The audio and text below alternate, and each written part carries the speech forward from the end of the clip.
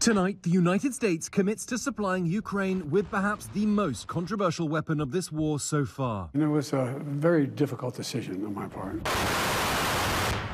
Cluster munitions, banned in more than 120 countries, can be launched by an artillery shell, rocket or drone. They scatter mid-flight and then rain down small bombs across a wide area. They can cause massive indiscriminate damage, and bomblets that don't explode on the ground pose a significant risk to civilians, especially children. The Pentagon says Ukraine is running low on artillery shells and needs the munitions to help the counter-offensive, which is aimed at uprooting Russian forces who are dug down in sprawling trenches.